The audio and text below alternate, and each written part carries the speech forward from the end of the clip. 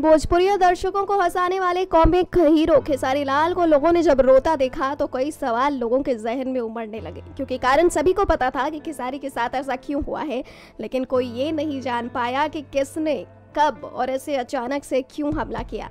अभी तक खेसारी के शो में ना जाने कितने मारधार और कितनी जान माल की हानि हुई है, लेकिन कभी खेसारी पर बोतलें भी फेंकी गईं, लेकिन वो मसला इतना ज्यादा नहीं उछला क्योंकि खेसारी तब लाइव आकर नहीं रोए थे।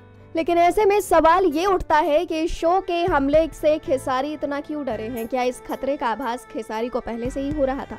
खैर, इस हमले के पीछे की वजह अभी तक सामने खुलकर तो नहीं आ पाई है, लेकिन इस हमले के बाद सुधीर जरूर शक के घेरे में आ चुके हैं। खेसारी जब लाइव आकर रोए और उनके चोट के बारे में उन्होंने बताया तो फैंस भावुक हो गए। कुछ ऐसे ही भावुक हो गई खेसारी की बेटी कीर्ति। जी हाँ, सूत्रों के हवाले से खबर मिली है कि जब खेसारी घायल अवस्था में अपने घर पहुंचे तो कीर्ति ने उनसे पूछ लिया, पापा ये क्या हुआ है, आपको ये चोट कैसे लगी? जिसके जवाब में खेसारी ने उन्हें सच्चाई नहीं बताई, बात को ये कहकर टाल दिया कि गाड़ी से चोट लग गई है बेटा। नेक्स्ट 9 न्यूज भोजपुरिया से ममता की रिपोर्ट। अगर आप भी बनना चाहते हैं एंकर और रिपोर्टर, वीडियो एडिटर, कैमरामैन या फिर स्क्रिप्ट राइटर, तो हमें संपर्क करें।